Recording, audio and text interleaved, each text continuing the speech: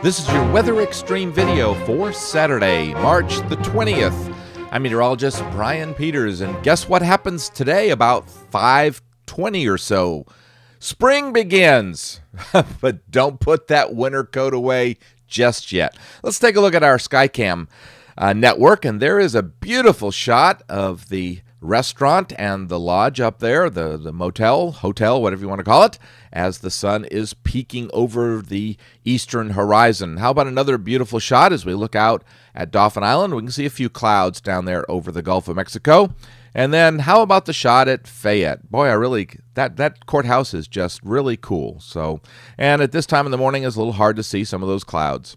On our surface map, yep, we got a storm system headed our way, and boy, is that storm system wreaking havoc with Oklahoma, Missouri, parts of Kansas, with winter storm warnings and 4 to 8 inches of snow being forecast in that area.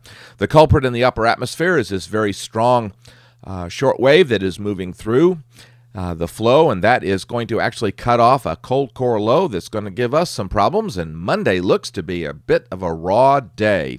Right now, this morning, temperatures rather mild. My gosh, look at that. 60s down in South Texas, and of course a 60 down at Key West.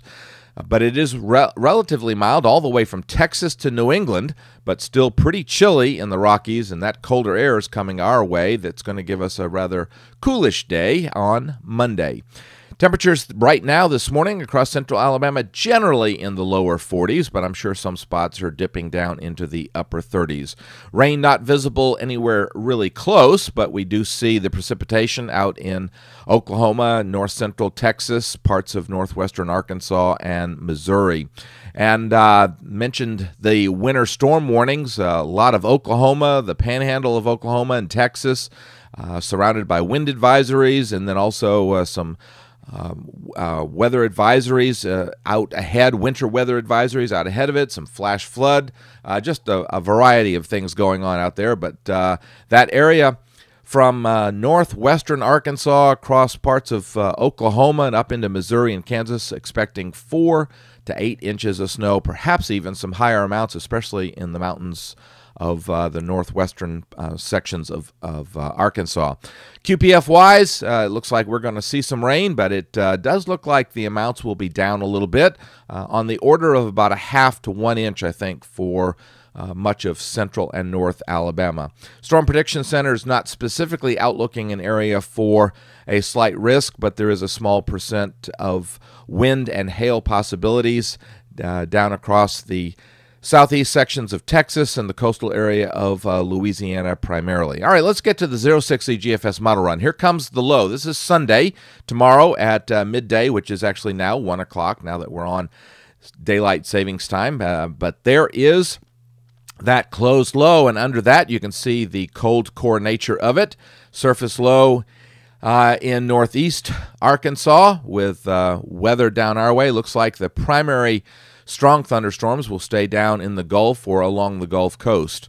By Monday, that low has inched over to about the area of Chattanooga, Rome, Georgia, and that is then sweeping much of the heavier precipitation out into the Atlantic. However, because of the cold core nature of this upper low, we're looking at the possibility of some scattered and isolated showers, and, you know, with this cold core system, perhaps the possibility we might even see a little bit of small hail, but we'll see how that happens.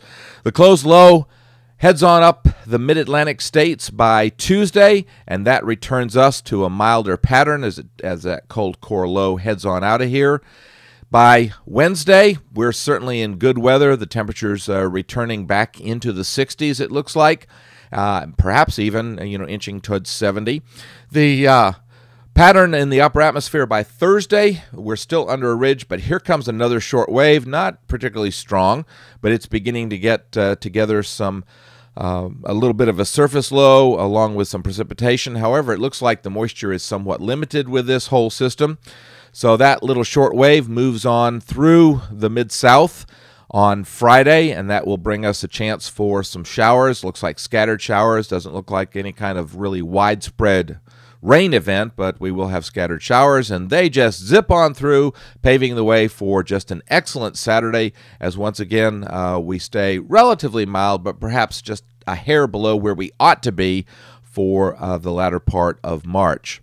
Now, let's go out into Voodoo a little bit, and the pattern's still pretty active.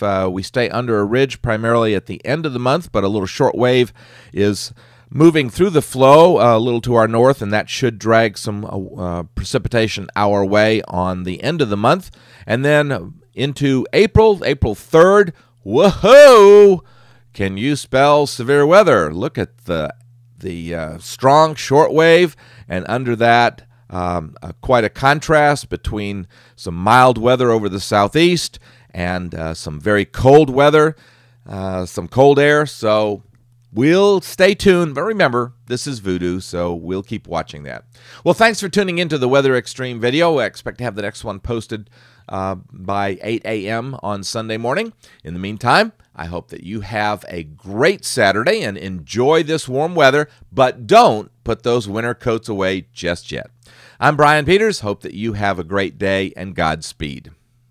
Each day there are new stories to tell about the people who live here and the place we call home. All of the faces that I see, all of the places close to me, they're all part of all the best things about home. Sharing your stories on ABC 3340, Alabama's news leader.